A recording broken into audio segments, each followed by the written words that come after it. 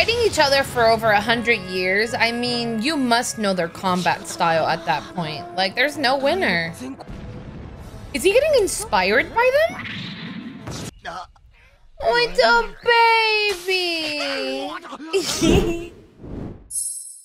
73 of One Piece, and last episode, you know, we finally landed in the little garden island, and everything at first seemed normal until we realized that no, we are basically stuck in the land before time, and there are dinosaurs roaming. But amongst the dinosaurs, we have Brogy and Dory, and these two giants have basically been going at it and doing this duel for the past 100 years, to the point where they don't even remember why they're doing it anymore. It's almost a routine at this point. So I'm really excited to find out what is going on and see how things are going to get resolved.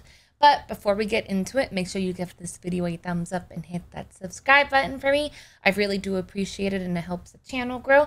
And you should totally check out my Patreon, where I do post full uncut versions of everything, and we are weeks in advance in comparison to YouTube. So let's get into some more One Piece.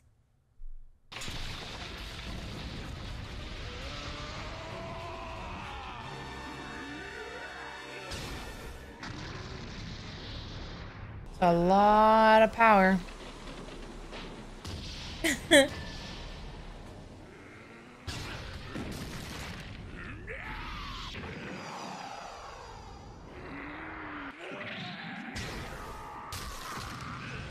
Holy crap.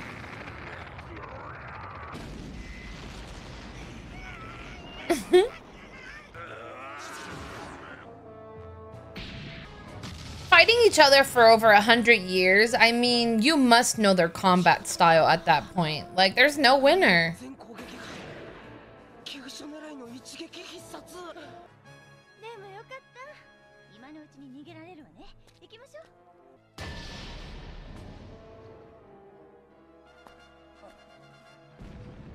Is he getting inspired by them? Oh, look at Usopp!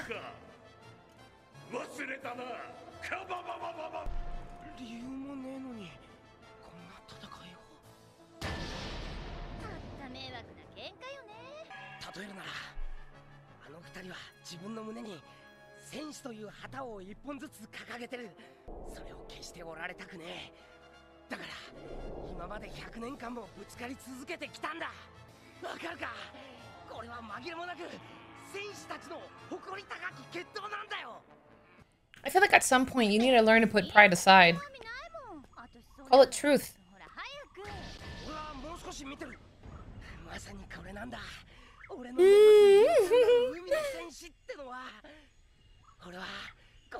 Aww. Oh, nice.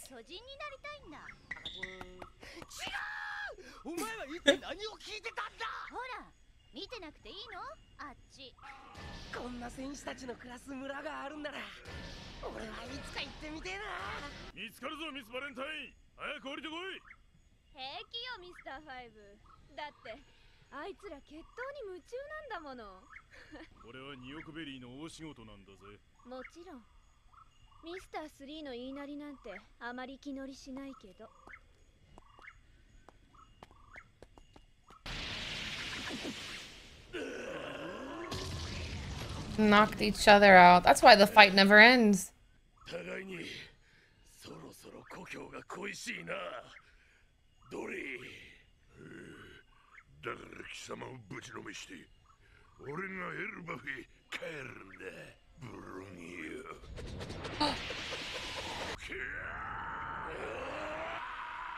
And knocked each other out. Holy shit.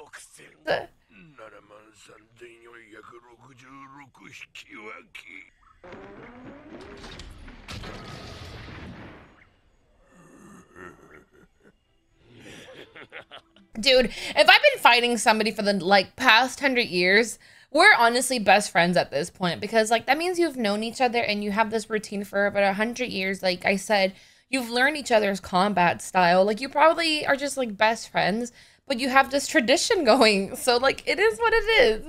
Look, they're laughing. That's so cute.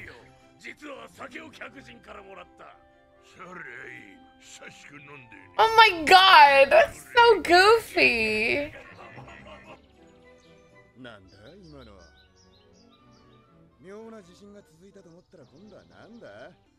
I feel like Sanji and Zoro are the two giants. They're always competing.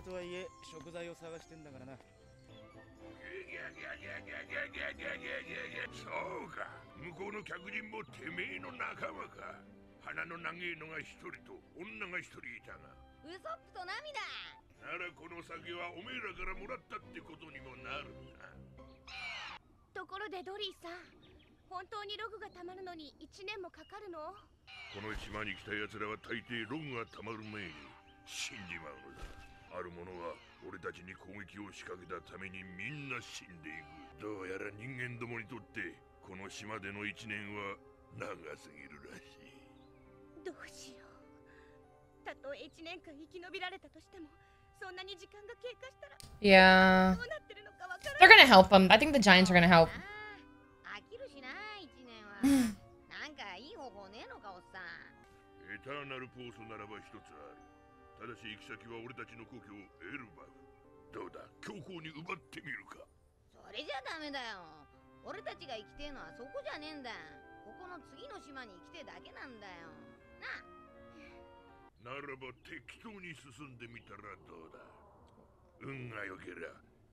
Yeah, if you're lucky.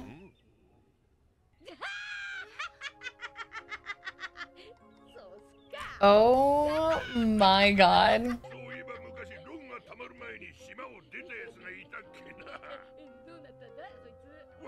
They died? Probably. It's funny, I guess, because it's like the obvious thing to do. Okay, well, just go forward.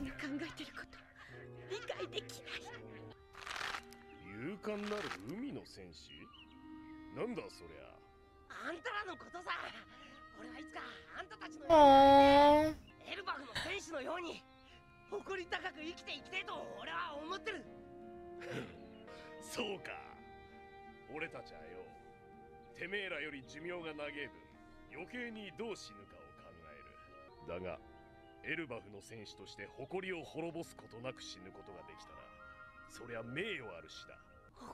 Look at its eyes. Aww.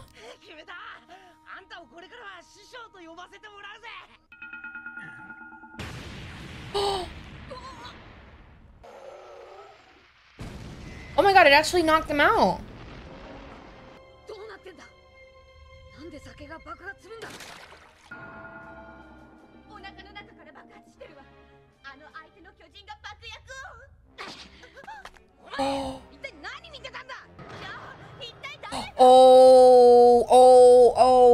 Oh, he's gonna blame them. Oh, no, no, no, no, it wasn't them, it wasn't them.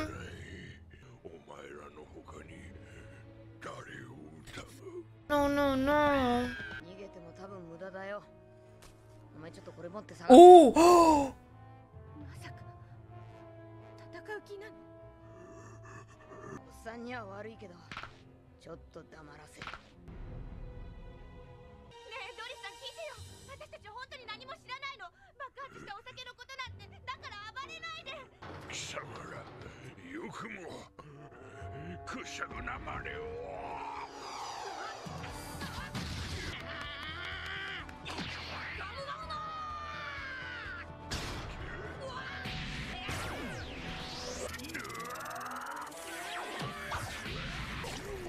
Oh my gosh, poor guy.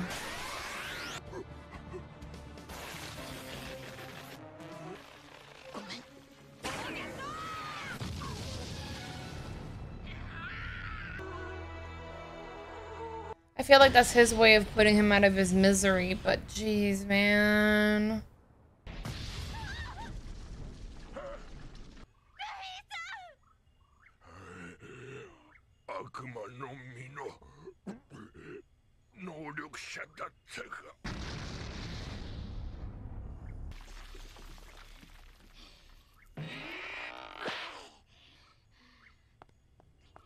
I'm so sad.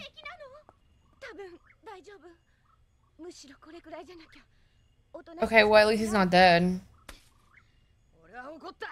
あの酒はこのおっさんの言う通り、もう一人の巨人のやつの仕業じゃねえし、俺の仲間はこんなくだらねえ真似絶対しねえ。誰かいるぞ、この島に。I wonder how he managed to make it explode in. Wait a minute. まずは最初のターゲット、青鬼のドリー。仕留めるのは無理だと分かっていたが、それでも胃袋に受けたダメージは相当なはず。随分と回りくどいこったな。戦士という Playing dirty. 所詮イノシシと同じなのだよ。Not impressed. まったく。自分で取りたまえよ、ミスゴールデンウィーク。ところであの麦わらの一味はどうする？ま、手頃なやつからおびき出していけばいいだろう。私のモットーは姑息な大犯罪だがね。戦わずに敵を落とす方法などいくらでもある。So he's basically the equivalent of. 君たち、もっと味わって飲みたまえよ。あの山は確か。Ooh, duel time. まずいな。時間切れが。Little baby. That means the mommy is around. Uh-oh.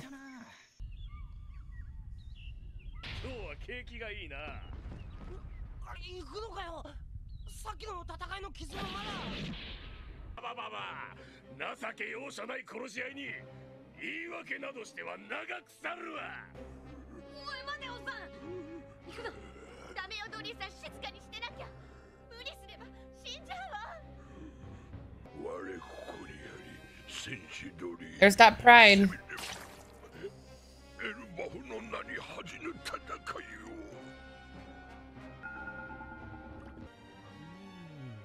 You can see. Oh.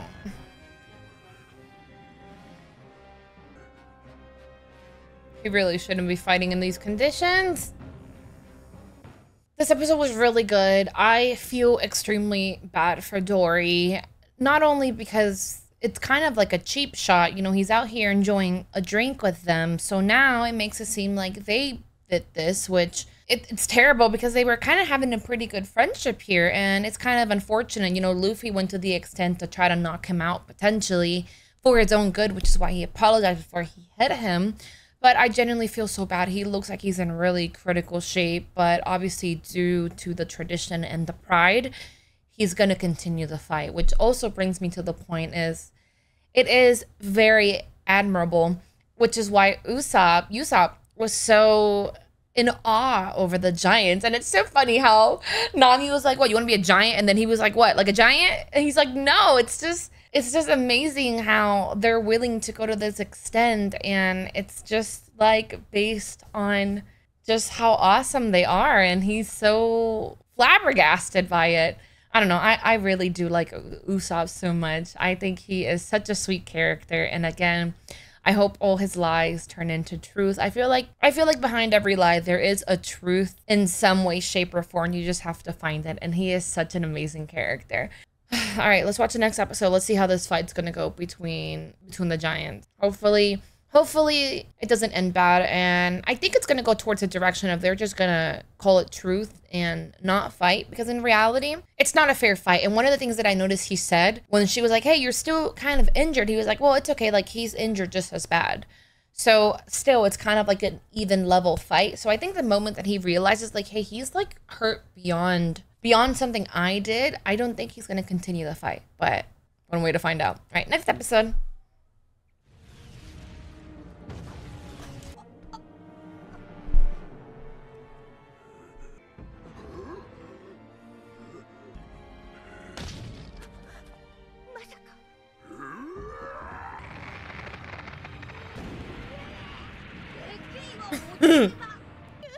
Gonna squish you guys. Luffy, run!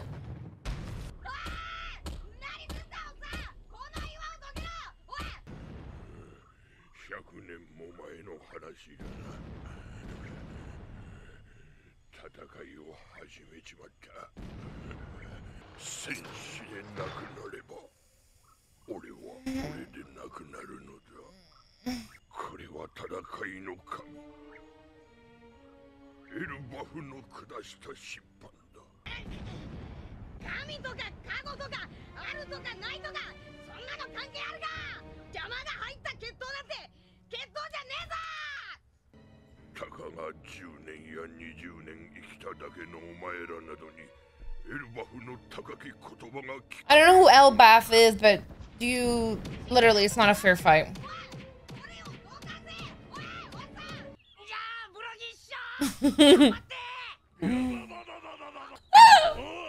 Oh my god! Not the laugh!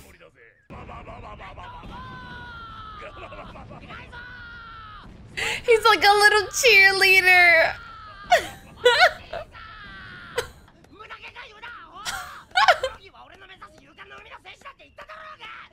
Oh my god. 待て、ちょっと待て。俺は恐竜相手じゃ手も足も出ねえ。したがって俺たちがジャングルを抜けて船へたどり着くなんて不可能だ。 You don't say. 今勇敢な戦士がどうとか言ってたじゃない。貴様を誇れる男に俺はなりてえとな。仕方ない。イガーナミ、たとえいつの日か何もかも失って無人島で一人死の瞬間を迎えたとしても、俺は俺の人生を誇りにこう言って死ぬのだ。俺は勇敢なる海の戦士ウソップだ。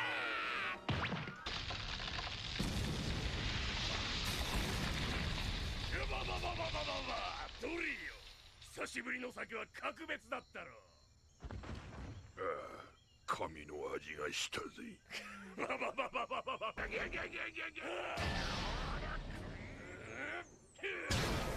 どうしたドリー。 Come on, come on, come on, come on, come on, come on, come on.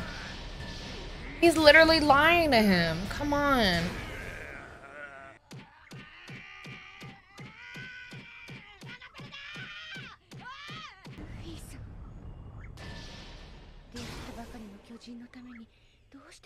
Because he's Luffy.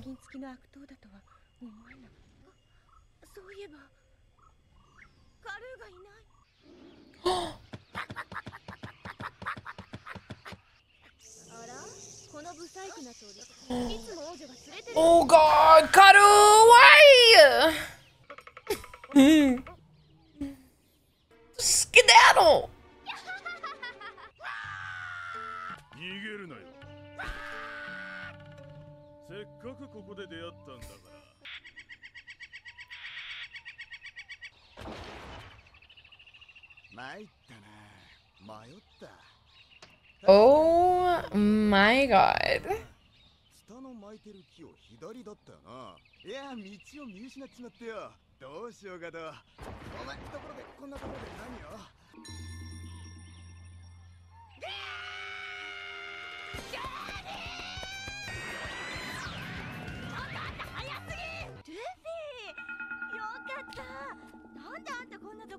Oh, there is something weird. Oh my gosh. She has like a power of illusions or something.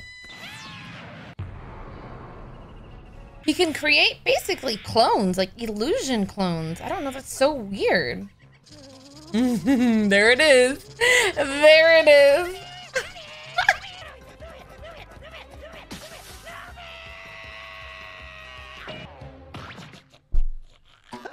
Yay!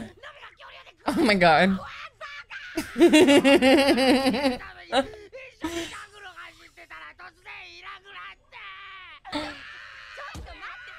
This is a hot mess.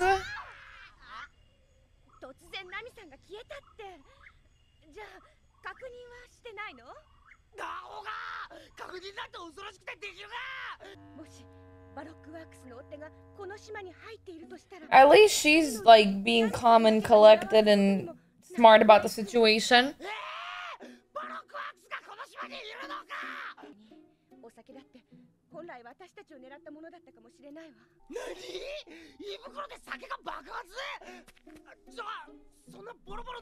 Yeah.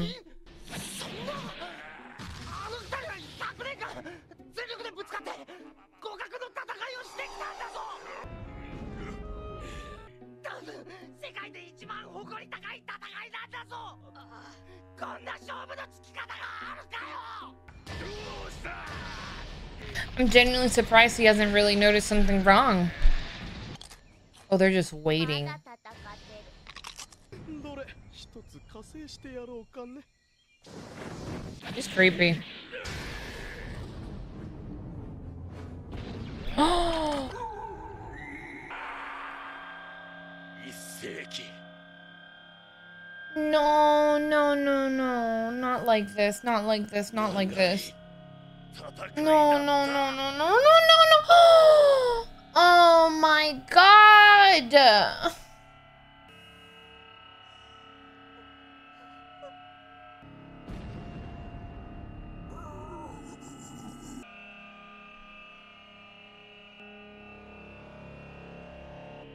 Come on, come on, come on.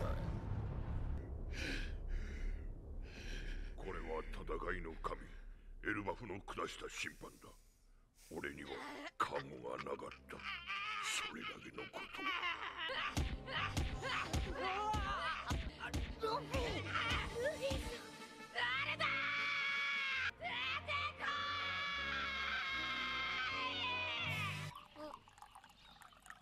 い。ミスター3、何か聞こえたみたい。おかしいな。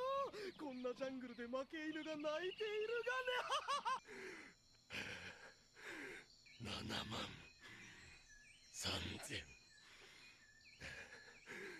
460 7万3466引き分け。一生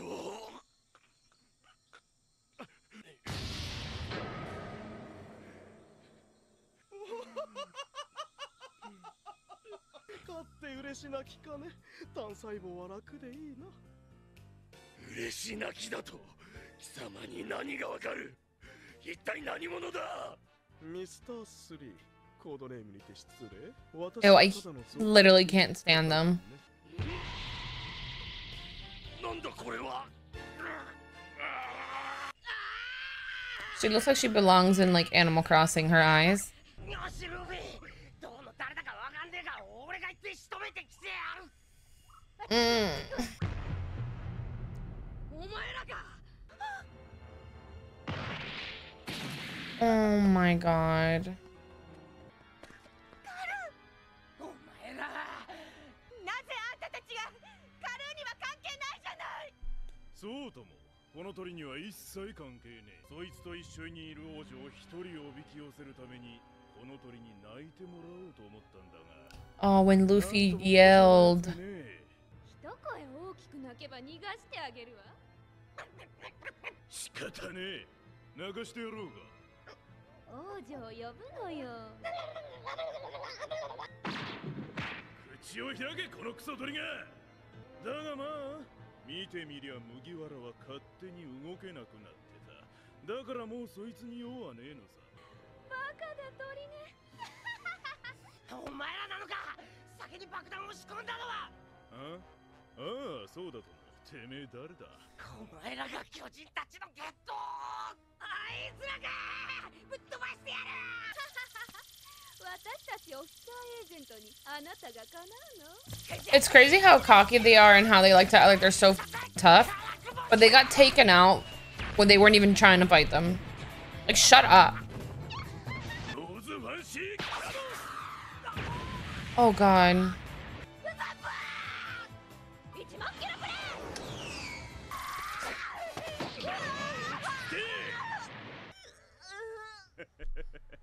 たださらいに来ただけだ。ミスター3に言われてな。ミスター3、ドロドロの身の男、あいつがこの島に。 Wax? Oh, ew! So he makes like wax? Like the wax museum, he can turn people into wax sculptures. Guys, I'm so sad. I'm sad for the Giants. I really hope he's not dead. Like, and the fact that he was like, oh, you're crying happy tears. No, he's not crying happy tears. God, I hate Mr. 3 so much. I hate him. He's, first and foremost, you're such a cheap fighter. Like, you don't even fight. You play dirty. I feel like they all play dirty. So I'm assuming he can make a wax version of anybody as long as perhaps the little girl draws them. Because he said that she's like the artist for him. I thought at first that coating was like water and like he slipped on it, but no, it's wax, which is gross. I think they said he secretes the wax. Yeah, he secretes from his body. That's disgusting. Man, like I said, I really hope the Giants okay. Like, I want them to continue their duel for the rest of their lives, because I genuinely feel like they're not even really trying to kill each other when they're actually genuinely dueling. Like, it's just, again, part of like a tradition at this point. I don't know. I'm just anxious. I am curious to see where Sanji is. I feel like Zoro and Sanji are gonna probably encounter Mr. 3. And I think they might have to fight him because obviously Luffy's gonna be pretty occupied with these two idiots. I am genuinely so upset they actually hurt the bird, and I don't know, she's kind of useless so far. The princess, I don't want to say she's useless, but she's not very strong, and you're trying to protect the whole, I guess, city, but maybe she's not meant to be a fighter. I don't know. Thank you so much for watching these 2 episodes with me, and I will see you next time for episode 74 and 75, I think. Yep, I will see you next time for episode 74 and episode 75. Bye-bye.